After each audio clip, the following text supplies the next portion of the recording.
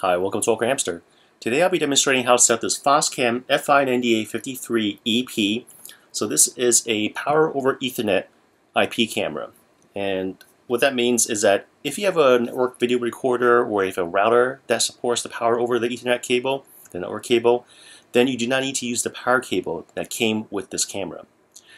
Like for example, on my router, it does not support it, so I still need to use the power cable that came with it.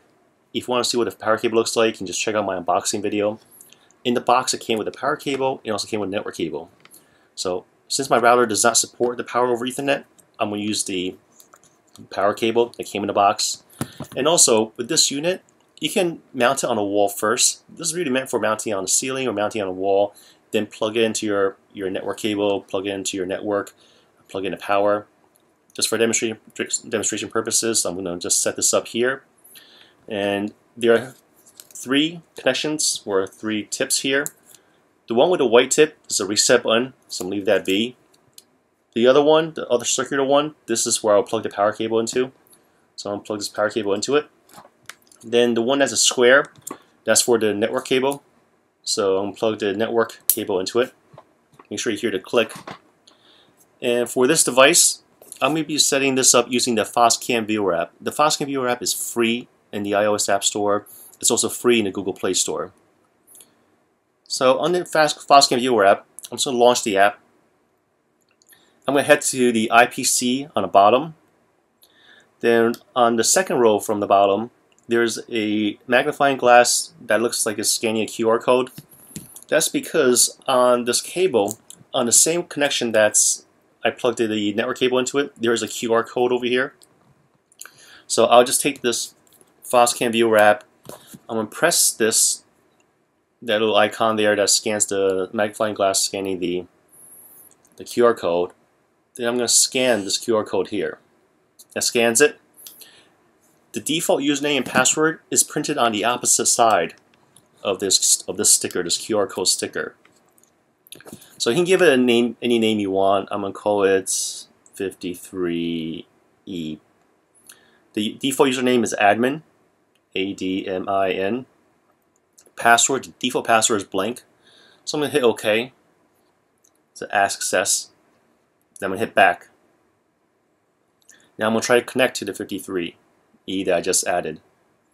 Alright, so for default, they want you to change the user ID and password for security reasons. So I'm going to say I'm going to check the modify username, enable the modify password. I'm going to give a new username. I'm just going to call it Rocket. Then for the new password, I'm going to call it register. Alright, then I'm going to hit OK. Next, I'm going to hit the IPC again on the bottom. Currently, the 53 is red.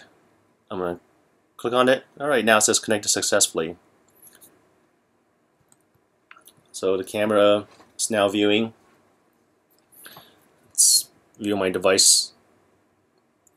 That's essentially it. Because this is not a wireless IP camera. This one's is communicated using the network cable. Setup is very straightforward, very simple. Now let's say you're in front of a computer and you just want to use a computer to view this camera. You can. You can just use like the IP camera tool that's on the CD that came on this device, or you can always download IP camera tool from the foscam.us website. And here it scans my network. So here, this is the unit. I'm going to double click on it. I'm going to say yes, I'm going to trust this. And if you don't have the HD plugin installed, you should install it. If you don't install it, you can't view it. So since I changed the username and password, I'll need to update this. Put in password. Here's put my username, password, and hit login. Alright, so I'm going to click on live video, and it's right there. Using the IP camera tool is a quick way to find the internal IP address of this camera and just quickly connect to it. Let's say I want to have a static IP. I can just go to settings, then go to network, IP configuration. And here, I'll just uncheck the box that says obtain DHCP and just specify an IP address. It'll always be that IP address.